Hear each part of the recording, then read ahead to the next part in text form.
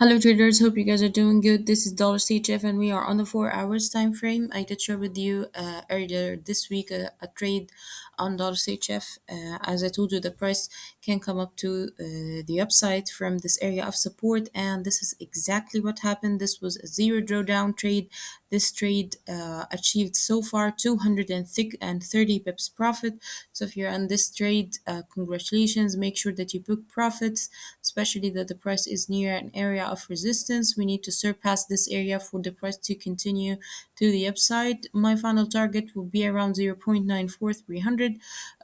So make sure to secure a trade, book a big part of your contract as we are at the end of the week. And if I have a new setup on $CHF, I will post it directly on TradingView. So keep following my ideas. I'll see you guys in the next idea.